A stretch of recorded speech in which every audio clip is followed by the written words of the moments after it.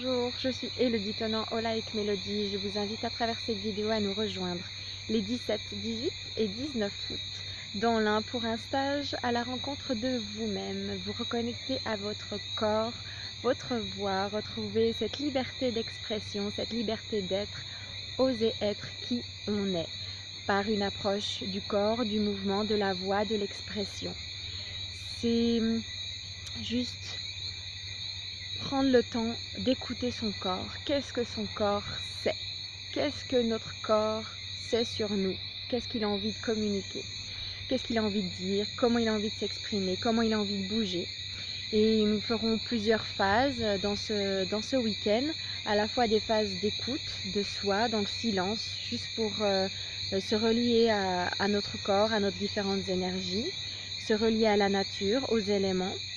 Et il y aura des phases d'exploration sensorielle en musique ou à travers des playlists que j'aurai donc choisies et organisées de manière à vous faire vivre différentes sensations dans votre corps et plusieurs explorations.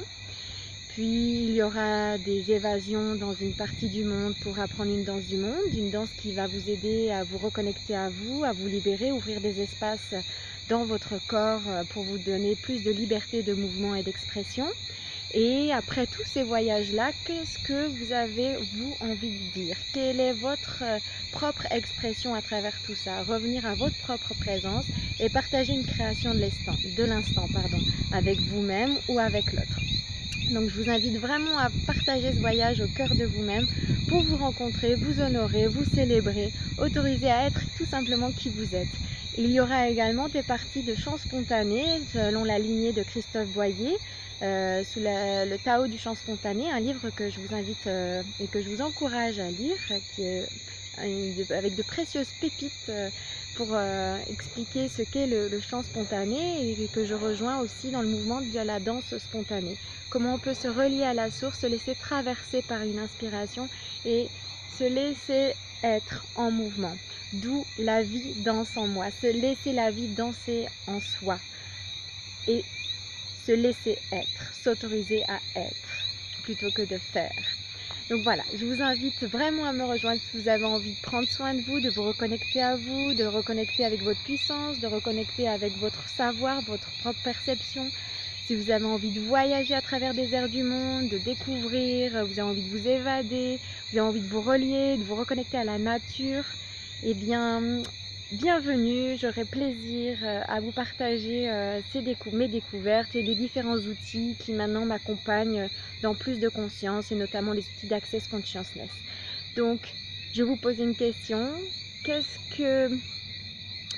qui se passerait si vous choisissiez ce stage? Et que faudrait-il pour qu'il y ait plus d'aisance, de joie dans votre vie? Et si je pouvais tout créer, qu'est-ce que je créerais dans ma vie? Voilà. Juste peut-être rester avec ces questions-là toute la journée. Qu'est-ce que je créerais dans ma vie si tout était possible? Si tout était possible, qu'est-ce que je créerais dans ma vie? Et autorisez-vous à l'impossible. Parce que l'impossible n'existe pas. Au plaisir de vous retrouver. Voilà, une petite vidéo pour réaliser en Guadeloupe, où je vis actuellement. Voilà. Le stage, bien sûr, aura lieu en France, dans l'Ain, donc n'hésitez pas à regarder le site internet accordslibre.com, acorps libérer.com pour avoir plus de contacts ou à me contacter. Élodie Tenant, Mélodie. Prenez soin de vous, que la vie danse en vous. À bientôt.